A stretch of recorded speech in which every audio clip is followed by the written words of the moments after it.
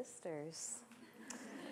I am Katherine Collins, and as you just heard, I am an investor. That sounds a little more confessional than it used to just a few years ago. We all have seen now complete proof that our investing in financial systems, they're not as robust or resilient or just as any of us hoped that they would be.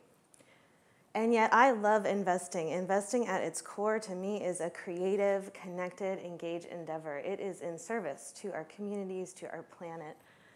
And I think we're all investors. We invest every day as consumers. We invest our time, we invest our energy, we invest all of our different resources. And every time we make one of those investment decisions, we have a choice, we have a vote for the kind of world that we want to see. And so it's with that expanded and, in my mind, that true nature of investing in mind that I want to introduce you to two of my favorite friends. This is the HP12C. Now, most of you, luckily, will have no need to ever know what this device does. But this was in my pocket throughout most of the 1990s. It's a financial calculator. It does a very small subset of things, but it does them really well. And the thing I love about this is it kind of was its own secret language. You really did need to learn secret codes in order to use this device effectively. And that meant that every time you picked it up, you actually had to think. You had to think about what you were trying to figure out, and you had to think about what all the inputs into that decision might be. Now, this is what's in my pocket these days, like many of us, and it does an awful lot more than that HP12C ever did. So I can see real-time news and stock quotes, every market, every security in the world, real-time for free, something I never dreamed was possible back in the days of the HP12C. And when I get bored, I can do all kinds of other stuff too.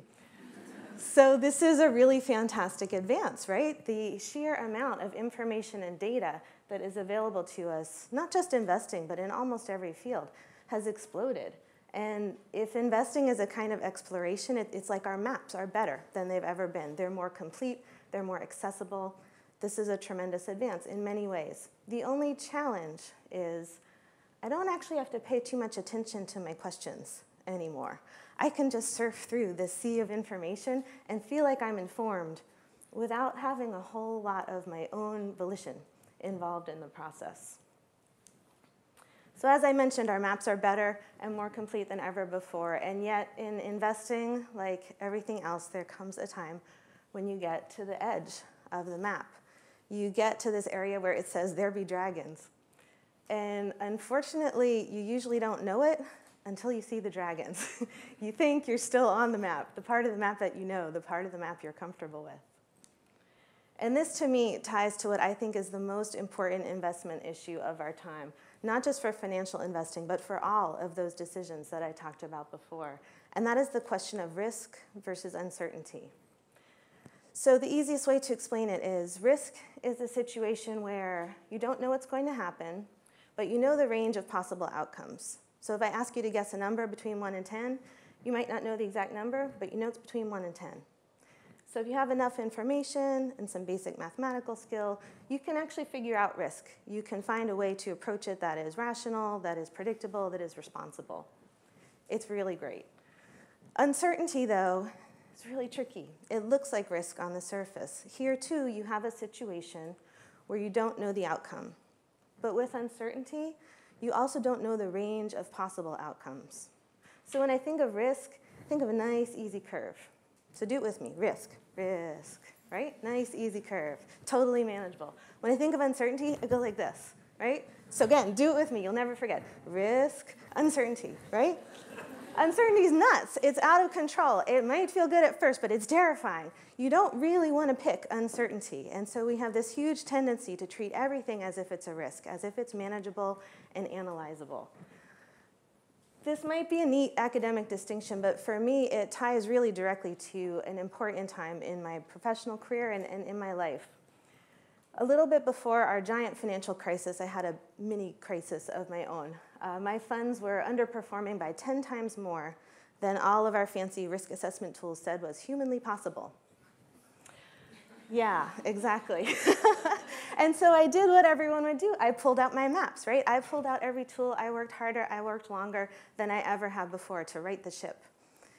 But sure enough, it kept going, and I realized, oh, I'm in the land of dragons. I am off the map. I need a whole different kind of tool to get me back on course. And it's only now, in hindsight, knowing that things turned out okay, and they actually turned out okay in a short period of time, although it wasn't evident at that moment.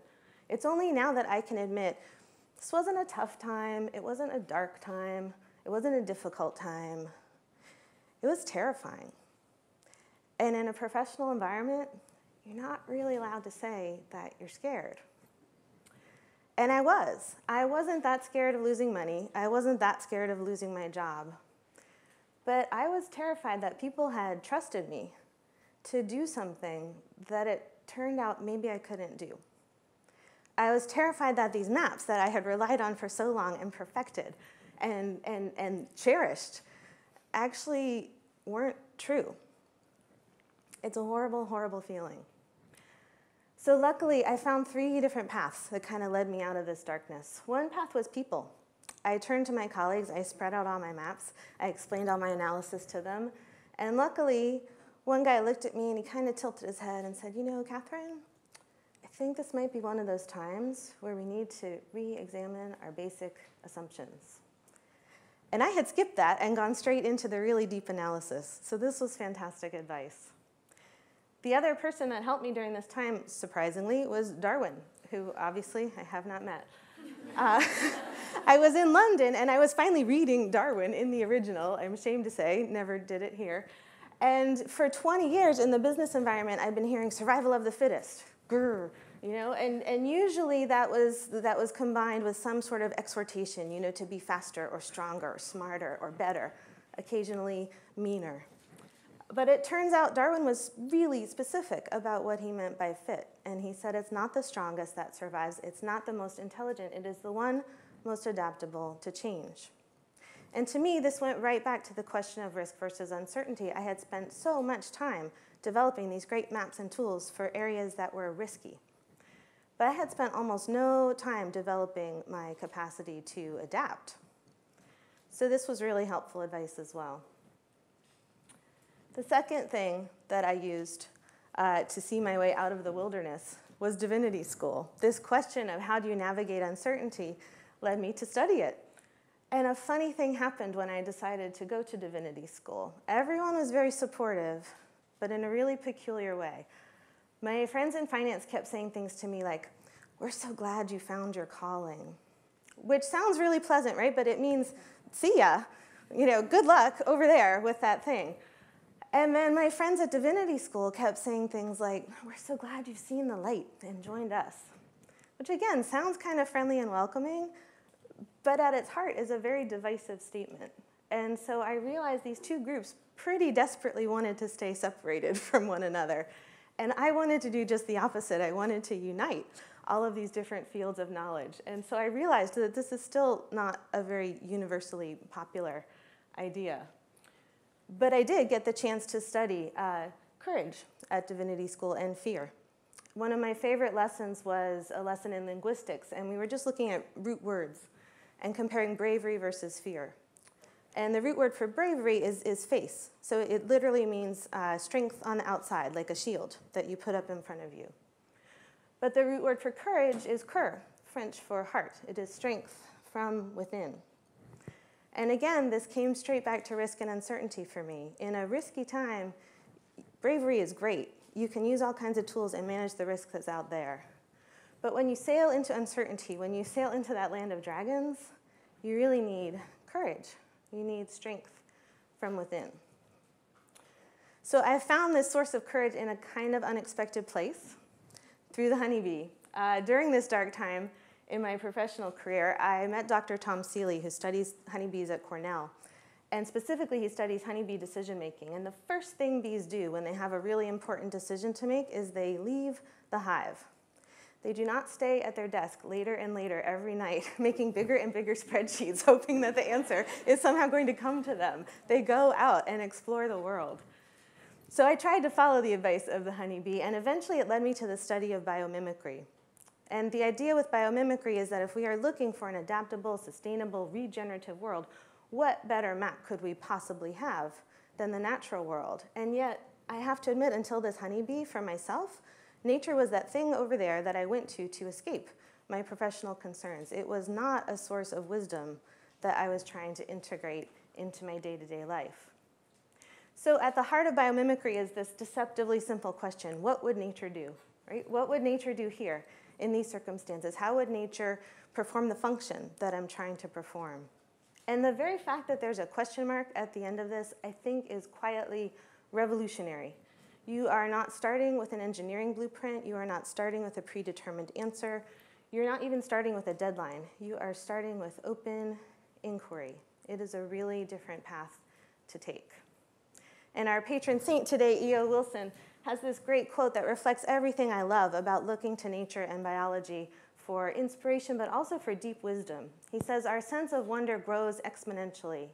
The greater the knowledge, the deeper the mystery." And to me, this reflects everything I love. You have this wonderful, deep, fact-based science that has analytical rigor. And underneath it, there's more.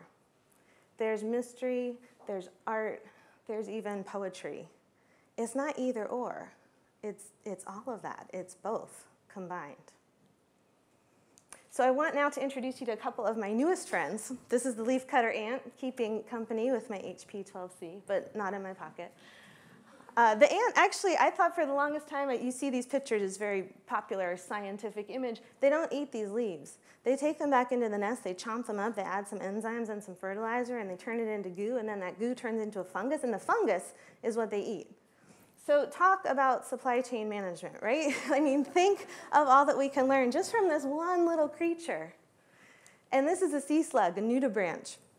Now imagine the life of a sea slug, right? You are squishy and nutritious and completely defenseless, and you're living at the bottom of the sea surrounded by predators. It's a really precarious position, right? But the nudibranch, instead of just hiding, in many cases, it's able to absorb the toxins from the environment around it, and it uses those toxins for its own defense. So when I think of a topic now like risk management, I still think of our fancy algorithms, and they are helpful, they have their place. But in addition, I think of the sea slug, and I wonder, is there some element here that I could actually incorporate into my own process that will protect me, instead of just building bigger and bigger walls and trying to flee at the first sign of danger? Now, you might have noticed that in all three of my paths, there was this theme of reconnection. Reconnecting to people, reconnecting to spirit and ideas, reconnecting to nature. And reconnecting sounds really easy when you think about it just with your head, but when you actually try to do it, it turns out it was a lot harder than I thought. So there are three elements I wanted to highlight here for you today. The first one is reframing. It's pretty easy to understand that any one individual is a small piece of humanity. Humanity is a small piece of the gigantic natural world. But I realized my day-to-day actions weren't actually reflecting that understanding or that belief at all. I would wake up, I would flip on my phone, I'd check my emails and my stock quotes, and off with the day. So now I try every morning, first thing, to go outside. Even if it is winter in New England, I go outside, even if it's just for a minute, and try to really reconnect, literally, tangibly, with my place and with my own situation within that natural place. The second element is reframing. And I don't know about you, but pretty much since birth, I have been trained to be as quick and clever as humanly possible. If you put a puzzle in front of me, I want to solve it. I want to solve it fast. I want to solve it right. I want to solve it now. There is joy in that for me. And again, I've been trained, over 40 years now to do exactly that. But to learn from all of these sources that I've been working with, to learn from other people, to learn from deep ideas, to learn from nature, we need to quiet that cleverness. We need to sit still and be able to observe without desperately seeking an answer right that very moment.